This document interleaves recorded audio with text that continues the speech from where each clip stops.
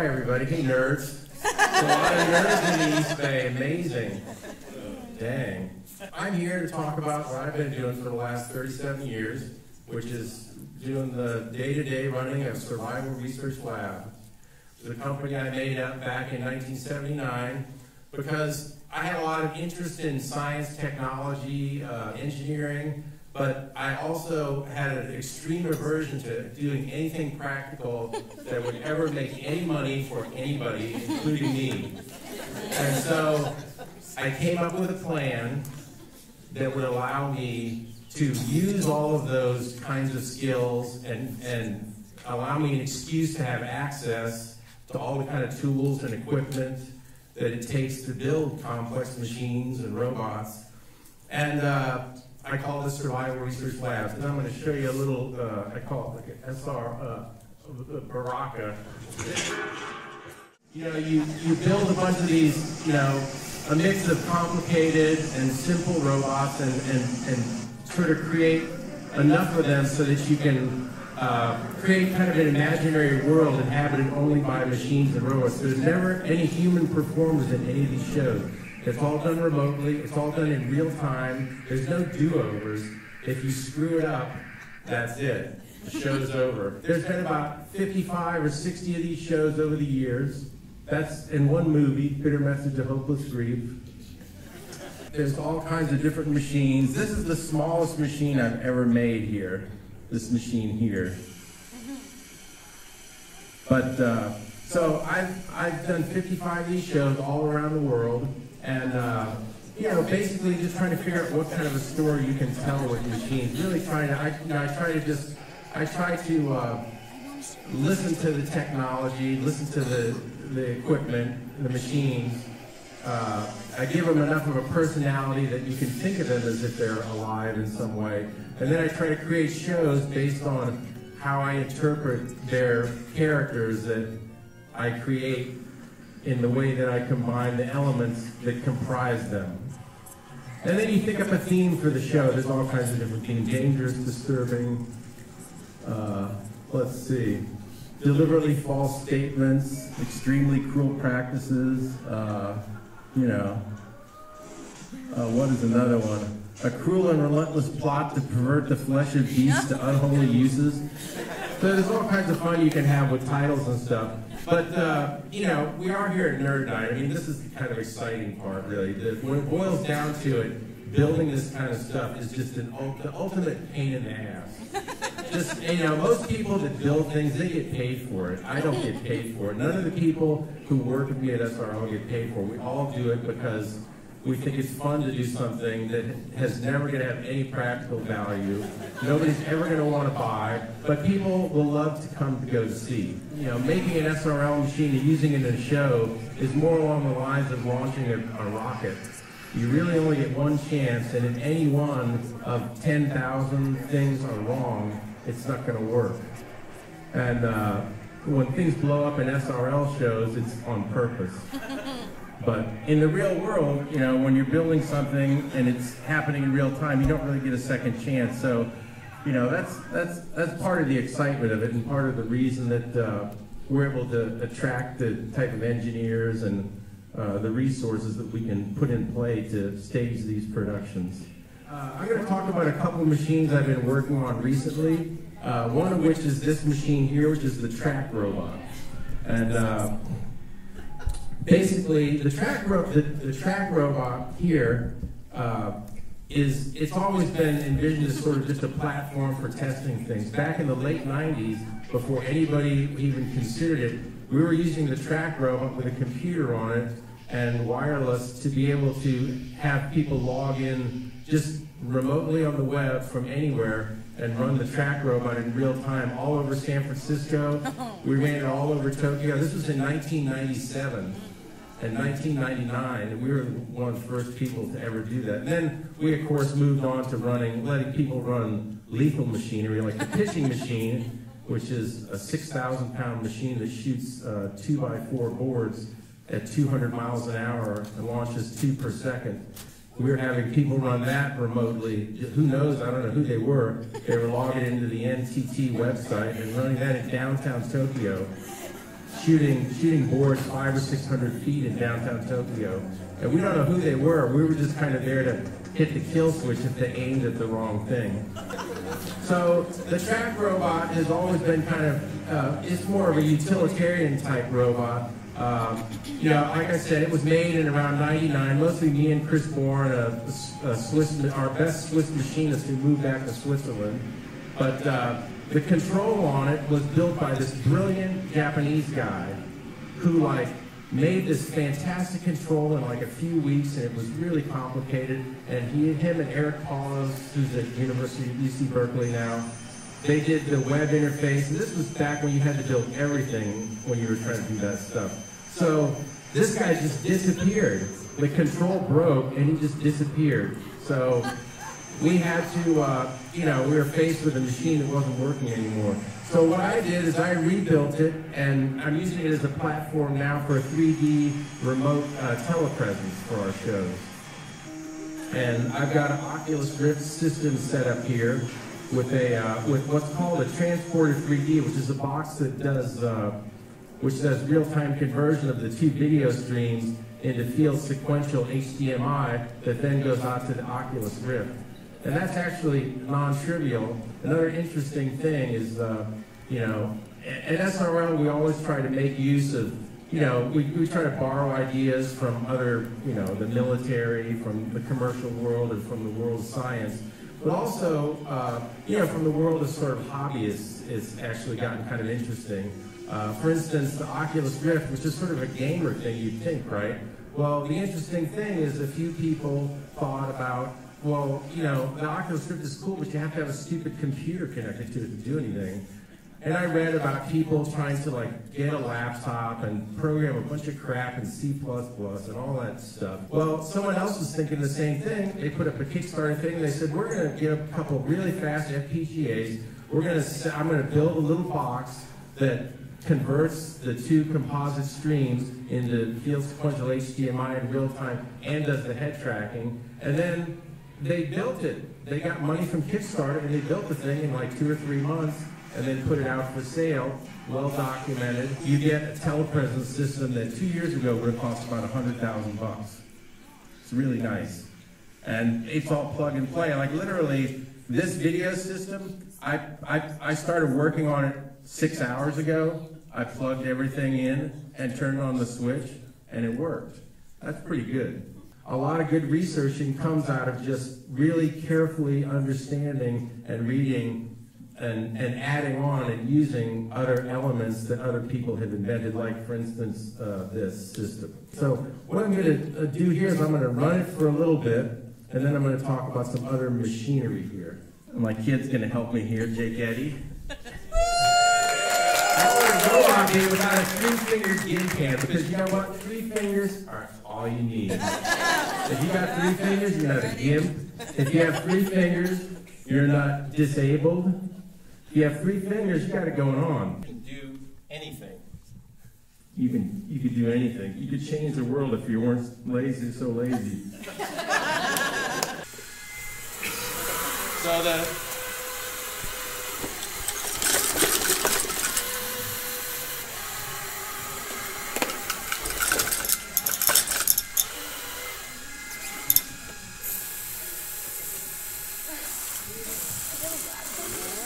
you gotta, here, you can hold the microphone, JJ. So,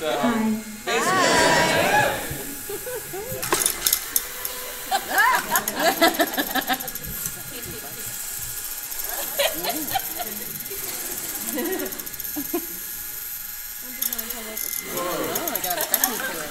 Gotta make cookie faces. I'm gonna now get really nerdy. Wow. Do the video tap now. Okay, do the video tap. All right. Not so clear. Yeah. Dad, it's not that clear. That good speech.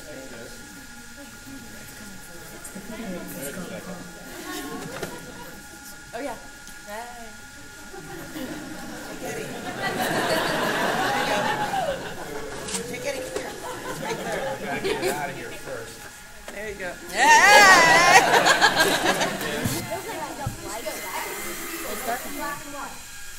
Somebody wave. Everybody wave. Hey! It works better when there's, here, hold it. Let me see, if you came up and pointed a knife at me, I'd see where it, I'd be able to get the 3D view of it. I'm hitting the wrong button.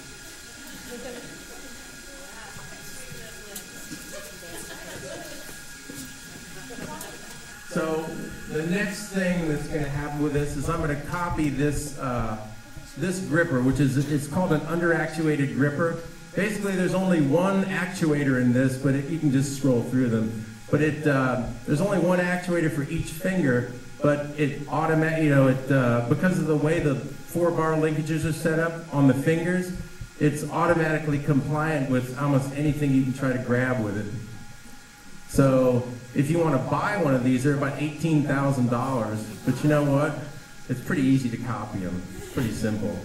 All you got to do is make one finger. Once it's in the CNC, you just push the button. You can make as many as you want. That's what's going to go on the front of this thing, and it'll be able to rotate up and down, sideways. So you can mix chemicals with it, or you can grab people with it. One of the things I was going to do with it, I got asked to do a show at the Battery. And it never really happened, but one of the things, maybe it was they didn't like the idea of what I wanted to do, but I wanted to just sit in a room and drive this through the Battery and grab people, but have plants in there. It's like it's a club, right? So have plants in there that people wouldn't, you can drive the phone now, okay? But don't hit anybody, okay? This stick makes it, that's forwards, that's backwards, that's turn, and that's turn the other way. He's got it. Yeah. Whoa. But the idea would be to drive it through the building and then, come up to people and grab somebody. Grab somebody and, grab their pants and throw them to the ground with it. And then they would just kind of laugh and think, oh, that was kind of fun, And then just go about, get up off the floor and continue drinking. And so, of course, anybody who's watching it would have just thought, oh my God, that robot just knocked that guy over. And everyone, he just thought it was cool. That's weird, right? And look, it's easy, even my kid can drive this thing. Again, this is the smallest machine. So, anyway, this is one of the machines. This was just a collection of parts about 4 or 5 days ago. And now it's a functioning machine that my 10-year-old can drive. A little bit of work, and the video system will be set up and working even better than it does now. So we've been asked to do a big show at Fort Mason, which, as part of a big international theater company, the San Francisco International Arts Festival, which is actually just a theater festival. It's not really, it's theater arts. And so they are having us do a big show there outside. They'll be selling tickets in March for it. So we're trying to get a bunch of stuff ready for that. A bunch of new machines. There's a lot of things no one around here will have ever seen, this being one of them. But another one of the machines is, there's the whistle. Let's look at the Moto Man flamethrower movie, the video. There's a video there. This is a small, high-density flamethrower. It's got a 60 horsepower 2-stroke engine on it, and a nice efficient fan, and it weighs about 90 pounds. And so this will mount on the end of a Moto Man UP50 robot arm, and the robot arm will be waving it around while it's making a 25-foot long flame. A smoke test is something you do with flamethrowers, at least I've always done it. What you do is you run smoke through them, and where the smoke goes non-linear, you got about 10% more flame length than when you see the smoke going non-linear. So you can see it's out at about 20 feet, so that means you probably get a flame out of about 25 feet. So, there you go. So, this entire project sort of similar to the track robot. The track robot was built around, trying to set up an Oculus Rift system for it. The whole idea for this flamethrower was built around, go up to, there's the Moto Man arm, there's the UP-50 arm. You see we've got it armored. It's got aluminum armor, actually armor off a Bradley fighting vehicle. It's genuine aluminum armor. And so all that stand is gone, and all you have is the tube and the motor mounted on the end of that effector there. The idea of doing a really great flamethrower came actually from studying atomization research, and what I ended up, the end of all atomization research, which is the key to making a really good flamethrower. You've got to get the particles down, the fuel particles as small as you can, because I use diesel fuel for my flamethrower. I don't use those funky propane Burning Man flamethrowers, those evanescent insulting flames that they create, noxious gas flames. I use actual real heavy fuel. And so the important thing is atomizing. Like, I've come up with a number of different nozzles, but I looked around at the research and I said, I've got to come up with something new. Every new jet engine uses macro spray nozzles. So I started calling around to try to order them. Guess what? Has anybody ever heard of ITAR before? These are ITAR regulated nozzles. So I thought there's one guy, you have to go through one guy, Tim Aiken. Those little spray nozzles there, right? And I said, I was thinking these are going to be like $500 each, and I need a dozen of them. And I said, well, how much are these? He goes, oh, they're $50 each. And I was like, really? That's pretty cheap. And so I knew there was a catch. It goes to Parker Hannifin, and then Parker Hannifin has to clear me to purchase these things. So that was about a week ago, so I'm expecting it to get clearance really soon. One of the things that I've experimented with over the years is really, really extremely intense sound fields. These sound fields that you would never experience outside of an SRL show. And so, in the interest of that, I took this jet engine here, and I ran the jet engine through you can go to the next one there. I ran the jet engine through a special type of whistle. What's interesting about it is it's a design by a French engineer. He wanted to make a whistle that the louder you blew in it, the louder it got. And so he invented this dual chamber whistle, and that's what this is designed based on. So it's got it's got 160 horsepower jet engine, so maybe 200 pounds of thrust. So that's running into this big dual chamber whistle about 6 feet across, coming out that matched horn, and putting out maybe 80 or 90, 100 kilowatts of sound at exactly 156 hertz. The only overtones you're hearing is just in the jet engine. So that does all kinds of really interesting things with shows. We used it in LA for a show in 2012. And if you get like within 20 or 30 feet of it, or if you're between buildings, which we were there, and the sound nodes move around, basically it makes you feel like you're a ball of paper, a piece of paper crumpled into a ball. It's basically overstimulating the ends of your nerves. At the end of the show, in the script, the guys who were running it, the group who was running it, the script called for them to run it for the last 5 minutes continuously, and they ran it off and on for the last 5 minutes. And I'm like, after the show, I said, that was great, you guys. I'm like, why didn't you run that thing for 5 minutes? He goes, dude, you can't run that thing for 5 minutes straight if you're next to it. It's the most disturbing thing. It's like, it makes you want to die. So what do you do? And I'm like, okay. But the great thing about these kinds of devices is there's a lot of really good research out there, mostly that the military did, because they were concerned about what the soldiers turning to jelly because they were around big rocket engines and stuff like that.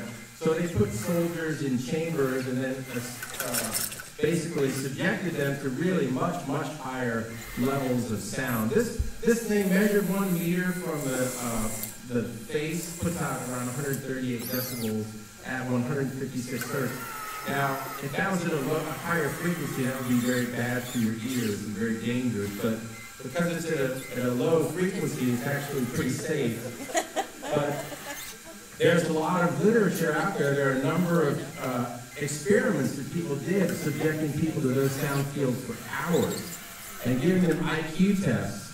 And one of the interesting things is that your IQ will go down about 20%. So anyway, that's it for us. I hope I've nerded out enough for everybody, and I can take some questions.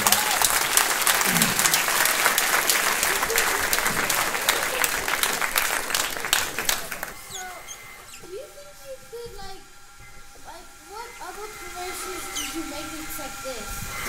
Hundreds of them. Like, can you talk? The spine robot.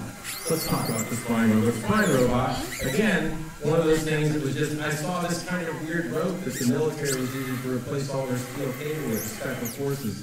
And I was like, you know what? You can actually make a robot with tendons with rope like that. And so I came up with the whole idea. Now it's on a mobile cart that drives around, goes up and down and everything like that. So that robot's designed to throw things. You can pick up a 10-pound thing and throw it about 35 feet with it. No one else has got a robot that throws things. I'm the only one, except Boston Dynamics. They put an arm on one of their robots and threw a cinder block with it. You know what? I made a video of that thing throwing a cinder block further than their freaking dog. Take that, $10 million robot people. Suck it. Okay. Yeah. So go to SRL.org. We have been online since 1993.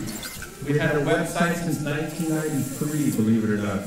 You can go there, and all this information is going to be released there. You'll be able to actually buy tickets on March 7th for it, starting March 7th. And this is funded entirely by tickets. So, one more question?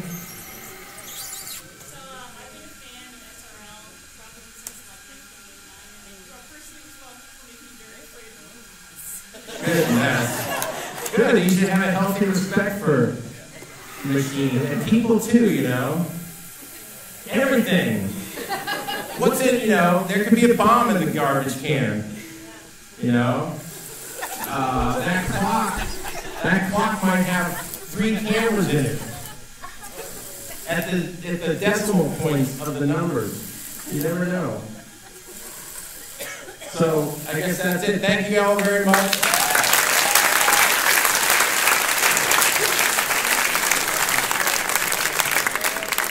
So just as a reminder, there's a scavenger hunt, there's lots of activities downstairs, there's still food and drink for sale, and in about 40 minutes or so, there's going to be an awesome planetarium show with Jonathan Freeman. So enjoy the rest of your evening.